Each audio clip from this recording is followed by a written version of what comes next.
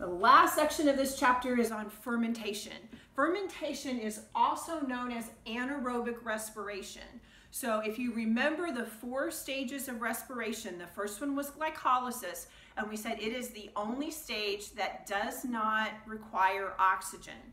So fermentation is when a cell goes through glycolysis and then it goes another route in place of going to the link reaction because there isn't any available oxygen for the cell to use to take it through the other 3 stages of respiration. So there are 2 types of fermentation. One type is lactic acid. Now, if you recall, in glycolysis, we took the glucose and we broke it down into pyruvic acid. In lactic acid fermentation, the pyruvic acid is then broken down into lactic acid. Now, contrary to what people used to believe, people used to say that if you went on a really long hike or a hard bike ride or did a really hard workout, your muscle soreness the next several days afterwards was due to a lactic acid buildup, and that is actually not correct. So if you believe that, I want to clear that up for you. Lactic acid is not responsible for muscle soreness. If you're sore after a workout, it's because you've done some little micro tears in your muscle fibers, not because there's lactic acid buildup.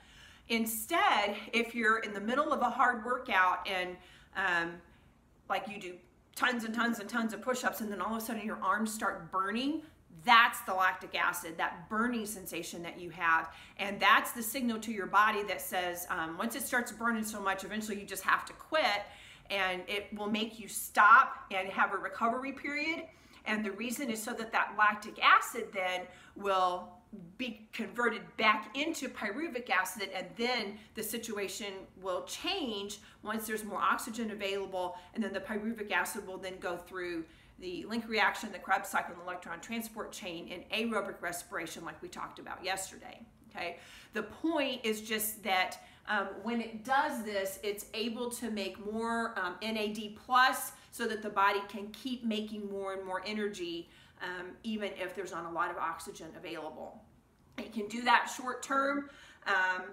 It obviously isn't going to be very effective long term because, as we saw, the vast majority of ATP is made in that last stage in the electron transport chain. So it's making ATP, but it's not nearly as efficient as when oxygen is available. The other type of fermentation is alcohol fermentation, and it's done mostly all by yeast. And we will study yeast quite a bit more when we get into the chapter on fungus. In this type of fermentation, pyruvic acid is turned into ethyl alcohol and carbon dioxide. So when you take yeast and you are making bread with it, when the yeast reacts with the glucose, with the sugar, you'll see it bubble. You will also notice that what happens is that if everything goes well, you put your bread in the oven and the bread rises, and it rises because of the carbon dioxide that's being released in the reaction. The yeast feed on the sugar, the carbon dioxide is given off as a product.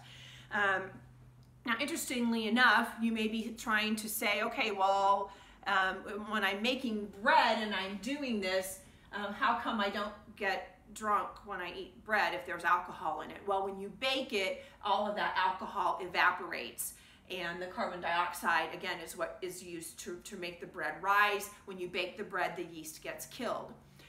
You may also be aware that yeast is used to ferment beer and to ferment wine, and interestingly enough, yeast, again, feeds on the sugar in whatever you're making the beer or the wine out of, and eventually a high enough alcohol content will kill the yeast.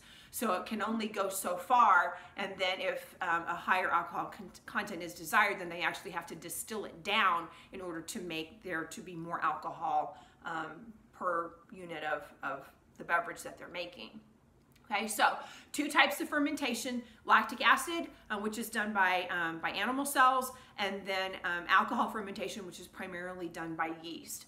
So now we're at the end of the chapter, and you may be going, oh my goodness, this has been a lot of complicated stuff. No doubt that it has been. How do you study for the test? Same way you always study for the test. You're going to focus on your own questions, and you're going to focus on your study guide questions, the things that we've talked about on the videos. Concentrate on those things, and I know that you're going to do well.